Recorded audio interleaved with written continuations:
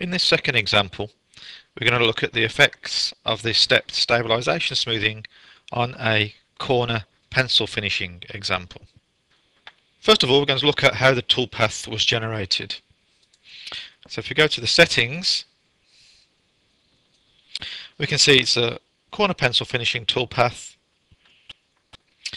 and importantly, we've specified a tool axis of lead and lean with a 30-degree lean angle, which basically means if we look from the side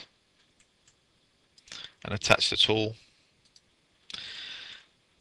has been tilted over at 30 degrees from the vertical, so to avoid a collision between the holder and the actual steep sidewall. This also allows us to use a much shorter tool overhang to get a more rigid setup. As well as the tool axis definition being set to lead and lean, we've also used collision avoidance with a tilting method of lead, and this is because if we attach the tool as it approaches this internal corner, then the tool needs to lead back using the collision avoidance method to avoid gouging in that internal corner. This first toolpath we've created has no smoothing switched on. So let's have a look now at the azimuth and elevation rotary axis movement as we animate this toolpath. So to make it easy to see that, we're going to bring up our coordinate system and simulate from the start again. We'll just slow down our simulation and then we'll play the simulation. So you can see the elevation is pretty consistent at the 30 degrees, but the azimuth is swinging dramatically in this region along this rippled edge as the tool is forced to follow the surface normal. And we'll also notice here that there is a slight deviation in this internal corner with the elevation angle as the collision avoidance kicks in to prevent the collisions.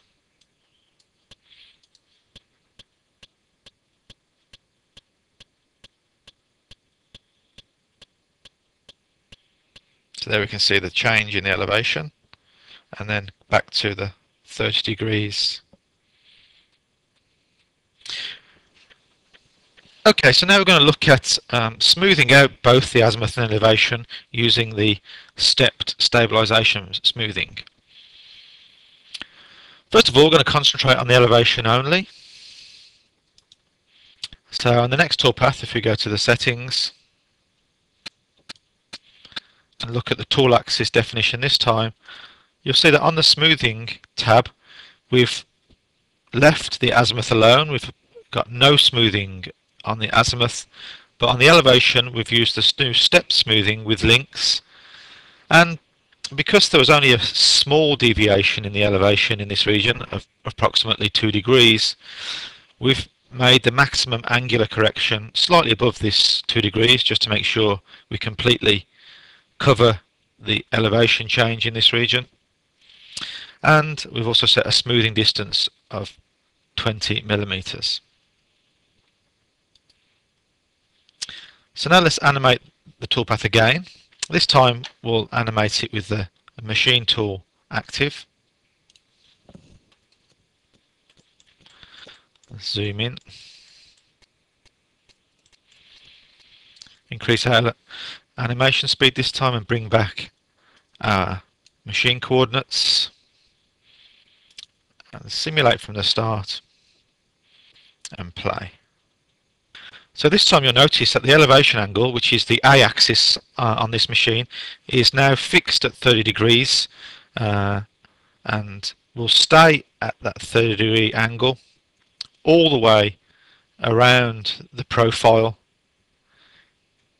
And even when we get into that internal corner where we had the collision avoidance, that has now been fixed at the 30 degrees. So for all intents and purposes, this is now turned into a 4-axis rotary style toolpath. But ideally, we want to lock both the azimuth and elevation. The azimuth has the more severe rotary axis movement, which we need to eliminate. So in the third toolpath, if we look at the settings, this time we've smoothed both the azimuth and the elevation using the stepped smoothing with links. This time we've increased the maximum angular correction to 50 degrees because the maximum deviation in angle across this rippled region was roughly 48 degrees, so it's slightly above that. And now this time, if we simulate from the start, bring back our machine coordinates, you'll notice that both the A and the C axis are fixed. And because we've used the links option, when the stepped stabilisation smoothing needs to change the axis, it comes off the surface with a link, updates to the new tool axis, and then carries on machining. So here what we have, for all intents and purposes, is a combination of several 3+2 axis segments with off-surface links. The last toolpath that we're going to look at is stepped stabilisation smoothing again, but this time with on-surface links. So if we activate the toolpath, simulate from the start, and here you can see that compared to the previous toolpath, there are no leads and links, just one single entry and exit onto the toolpath. And if we simulate this one from the start